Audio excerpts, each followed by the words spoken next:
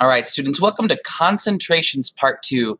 So this is a continuation of the notes we took about molarity. We're going to talk the second part, which is all about dilution. So make sure you turn to the appropriate page in your notebook and get ready to take some good notes. Don't forget, this is a video. You can always pause, you can rewind and re-listen to a part. If you miss something, you can pause it and take notes. So you have some time to do things. So take your time and make sure you really try to understand things.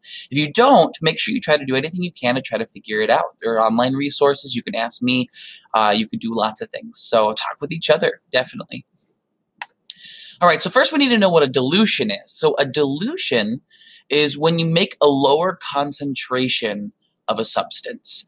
And we'll talk about what a stock solution is in just a second, but basically you take a stock solution and you make it a lower concentration. So right here, here's a solution that has a high concentration. It's about 10 molarity or 10 molar. And if you dilute it, usually with water, you can lower that concentration down. So that's what a dilution is. So a stock solution, just so you know, is your starting solution, and it's of known and higher concentration. The stock solution is literally where you go to the stock room and you grab the solution, the high concentrated solution that you bought from some chemistry store, and that's what you take, and you can actually make lower or less concentrated solutions from that. So it's actually very cost effective. You just buy a really high concentration solution, and you can make a bunch of different concentrations from that one, and save a lot of money that way. So this formula you need to know, and you need to know how it works. This is the dilution formula. And so in this formula here, you see we have M1 times V1 equals M2 times V2. So M1 times V1 represents your stock solution. It's the molarity and the volume that you need to use of your stock solution. So right here, starting concentration of stock solution and the volume you need to use in order to make a dilution of your stock solution. And that should be equal or equivalent to your final molarity and volume when you make your dilution. So this is this is the dilution. So the final concentration, the desired concentration usually, and the volume of the final concentration that you're going to end up with. Now I want to point out that V2 is kind of special. It's the total volume of the final concentration, and really you need to know that this V2 is equal to V1 plus whatever water you add at the end. And so that's going to be kind of important. You might be asked questions about how much water you need to add. So let's try an example here. So here's an example. It says, how would you prepare 100 milliliters of a 0.4 molar magnesium sulfate solution from a stock solution of 2.0 molar magnesium sulfate? So a lot of things going on, but I always like to say, hey, write down what the question is and write down what you have, then write down the equation and then just plug and check. It's really that easy.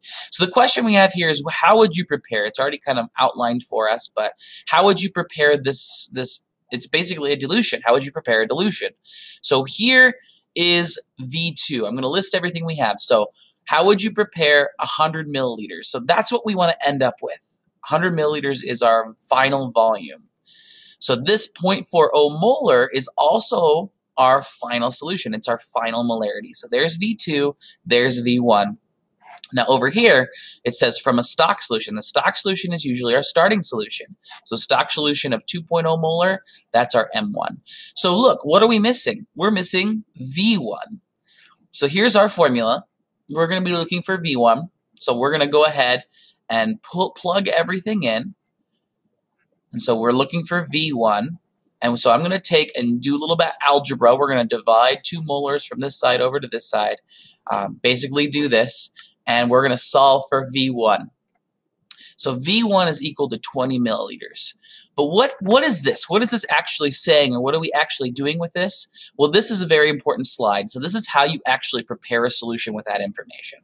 So here's kind of 3 steps. So first step is we're going to take, we just solved for V1. We're going to take that 20 milliliters out of our stock solution, out of our 2 molar stock solution, and we're going to put it in some type of a flask or something. So we're going to put that 20 milliliters in a flask. So here it is right here. Then it says dilute it using distilled water until you reach V2. So we're trying to make a 100 milliliter solution. So this is our final solution, what we're trying to make. And so what we need to do is take our 20 milliliters and dilute it with water. Now we're going to add about 80 milliliters of water. Now depending on the solution, you might actually have to add a little bit more, a little bit less. It depends on how much the water molecules interact with the solution. But, you know, for this instance, just for sake of convenience, we're going to add about 80 milliliters of water. And so think about that. 80 plus 20 is 100. So that's basically what we figured out. We figured out that we needed to add 80 milliliters of water from our 20 milliliters starting stock solution, and we're going to end up with a dilution. Now that means that this dilution right here is 0.4 molar. So we've gone from a 2 molar, we've gone from 2 molar solution to a 0.4 molar solution by adding 80 milliliters of water. So this is all a dilution is, and that's what the formula M1V1 is used for. So here's the final example problem. It says, what volume of a 5.75 molar formic acid solution should be used to prepare 2 liters of a 1 molar formic acid solution? So a lot of students have trouble figuring out which one's M1V1, which one's M2V2. Just remember, M1V1 is where is the starting solution, and M2V2 is where you end. So you kind of have to read carefully. It says, what volume should you use, right? So this right here, well, first of all, what volume? So we're looking for V1, by the way. And why I knew it was V1 is because it said should be used. So this is what we need to use of our starting solution. So 5.75 molar, it must be our M1. And that means 2 liters must be our V2, and 1 molar must be our M2. So first, we are going to take this and we're going to plug this into this equation here. M1V1 equals M2V2. So again, I'm just going to kind of plug everything in. I'm going to figure things out, and I'm going to figure out that my V1, if you plug everything in, is 0.35 L. And again, all I did to do that was I plugged in M1, 5.75, M2 is 1 molar, V2 is 2 liters. You do a little bit of algebra. You're just basically taking your M1 and dividing it on both sides to solve for V1, and you're going to get 0.35 liter. So all that means is you're going to take 0.35 liters of your formic acid solution, and you're going to add about 1.65 liters of that. And if you do that, you're going to end up with 2 liters, right? Because 1.65 plus 0.35 liters is going to equal 2 liters. And so that's kind of what we're looking for. So here's a third example. You might want to see if you can pause this video right now and solve this equation, solve this problem, and see if you can figure it out. Did you pause the video? I hope so. You should have figured out that here's what you're looking for. You're looking for M2.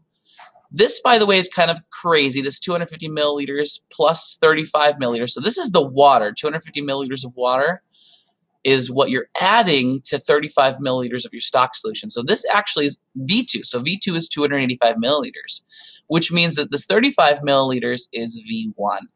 So this right here, this 4.2 is M1.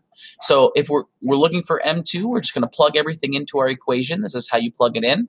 Notice right here, I took our water and added it to the starting stock solution. That's our V2. Same thing over here. And then I'm going to solve for M2. So the final molarity is going to be 0.25 molar. Oh, I hope that's great for you guys. Again, rewind the video if you need to. You can go grab a textbook if you're a little confused by this. You might want to go look online for other resources if you don't know. But literally a lot of it is just plug and chug, and you might need to understand a few things here or there relating to where the water goes and why you exactly need these measurements. But thanks, guys.